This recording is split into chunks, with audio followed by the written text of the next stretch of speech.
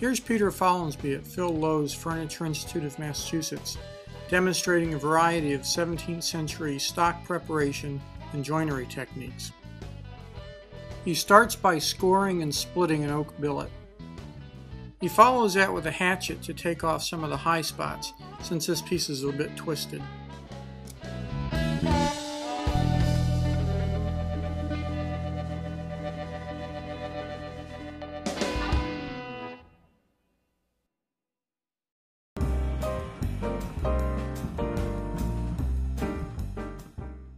Next, he splits off the sapwood and the pith with a froe.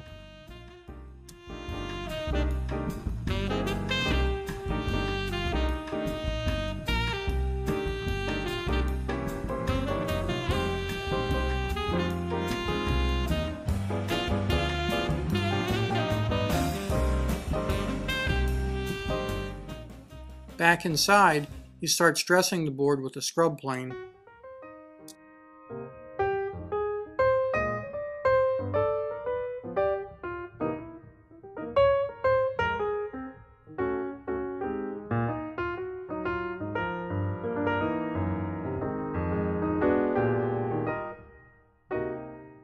He follows that up for his final surface with the joiner.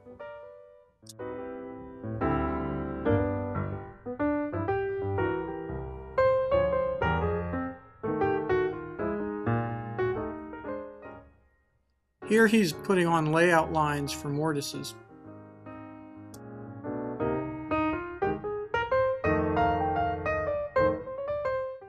And then chopping out the mortise with a nice big pig sticker chisel.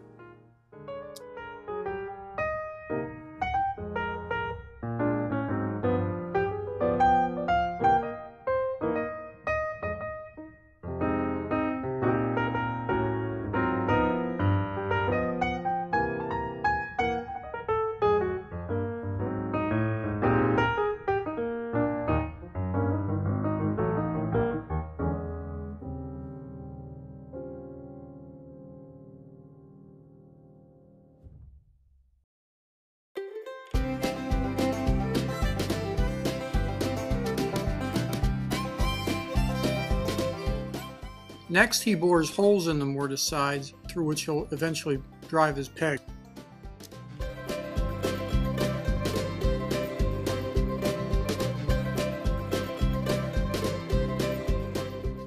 Here he's cutting a shoulder for a tenon, followed by splitting it out with a chisel.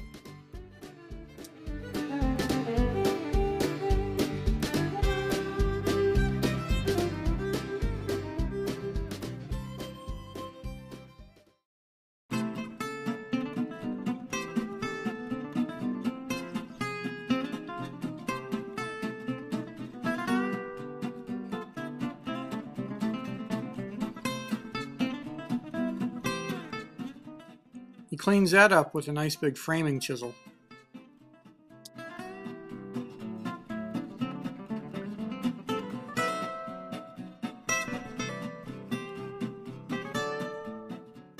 Now he's narrowing the tenon just a bit.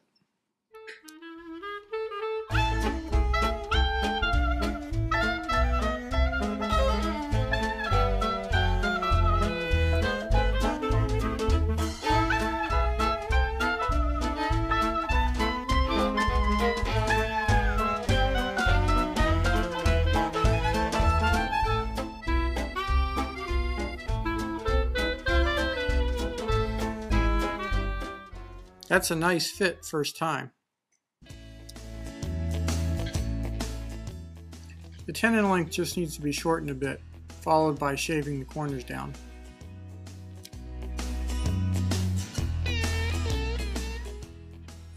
Now he's driving small billets for the pegs. These get shaved down to shape and then pointed with a knife.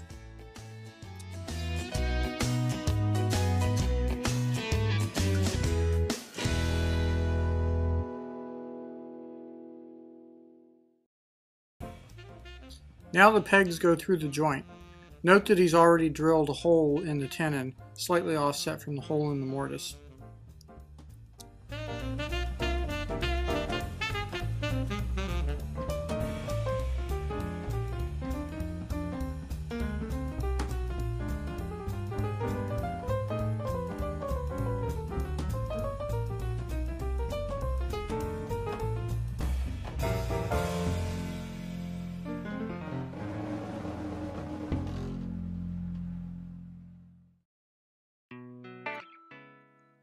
The offset hole causes the peg to bend.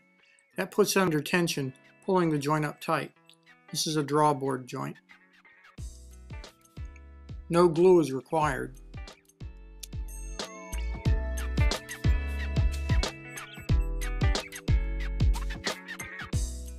A little final trimming of the peg ends, and this joint is going to hold for hundreds of years.